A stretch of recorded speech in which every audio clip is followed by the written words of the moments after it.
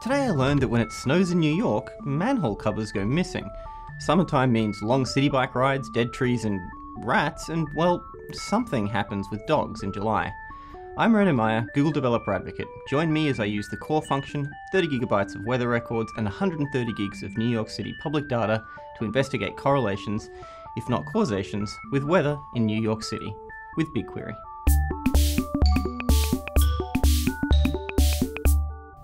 Trapped in the unchanging, timeless stasis of this top secret and totally real Google data center, I don't get much in the way of weather. But that doesn't mean I can't use BigQuery to see how the weather affects the lucky people who get to experience outer world. For example, as the temperature rises into the 70s, people take more city bike trips, and more of those rides start from the outer boroughs. But that's not really surprising. Where it gets interesting is the unexpected correlations, like snow and missing manhole covers. To find more weather correlations, we need to dig through 200 gigabytes of data. BigQuery is fast and cheap, but it'll be faster and cheaper if we make our data a bit more manageable. The NOAA Global Summary of Day tables include a dozen weather variables recorded from 9,000 stations dating back to 1929, and we don't need all of that. We'll extract just the weather variables we need and replace the 999.99 values, which are used to represent null, with 0 so that our averages make a little bit more sense. Airports tend to provide the best weather data, and in New York that means LaGuardia and JFK, so we'll select just those and average their daily records. The NOAA tables are split by year, so let's combine everything from 2009 to 2016, the date range for our New York datasets. Saving the result to its own table results in a very manageable 200 kilobytes. Now, using our weather table, let's see if temperatures have any effect on cab rides.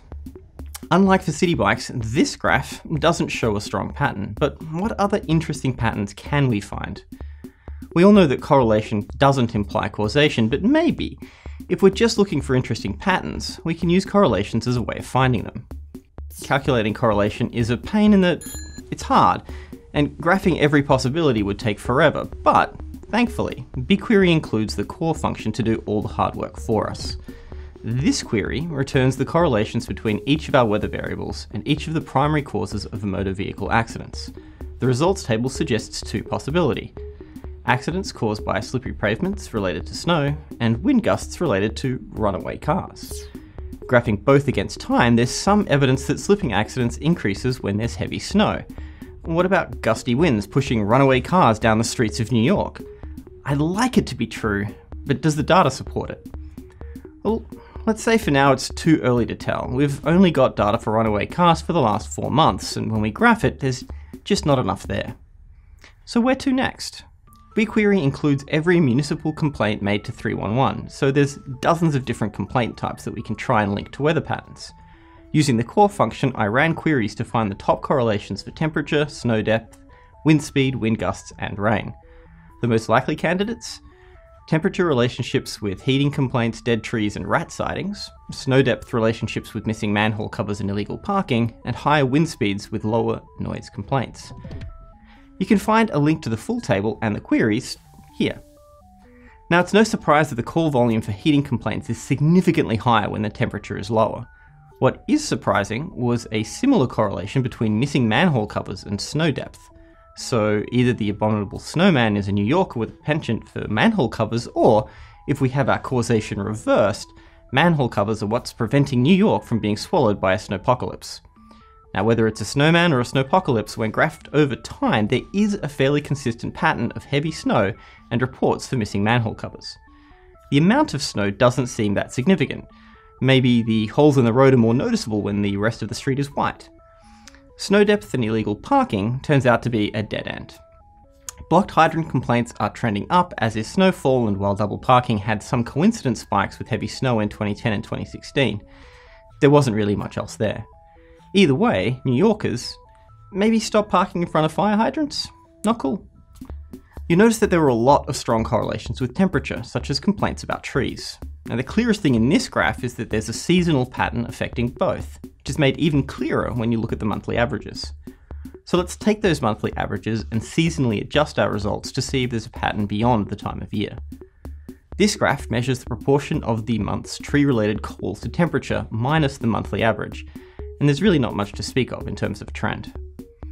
Now, wind speed had a strong correlation with noise complaints. We know New York City has windier weather in the winter, so let's just seasonally adjust for that right away. If we graph all our points as a scatter plot, you can almost see a relationship, but there's also a lot of noise. Here we've put our results into buckets of 1 degree, averaging the volumes for each bucket. The relationship is much clearer, but it's also a little bit deceptive. It totally hides the variance and gives undue weight to the buckets of the extremes that represent far fewer samples. Which is why we have the magic of the hexbin graph. Here we can graph all the points within a given hex and weight the darkness of each hex by the number of points it contains. As a result, we can see a trend from the overall shape of the distribution, as well as a heat map of measurement distribution. For wind and noise, you can see a triangular pattern that implies a weak negative correlation. It suggests a greater likelihood of getting more noise complaints when the wind is low, and significantly fewer calls when the wind is 5 knots above the monthly average. Particularly for loud talking, which almost gives us a diagonal line for both the overall distribution and the area of highest concentration. Neither approach explains barking dogs though. It's troubling. Why do barking dog complaints go down in summer?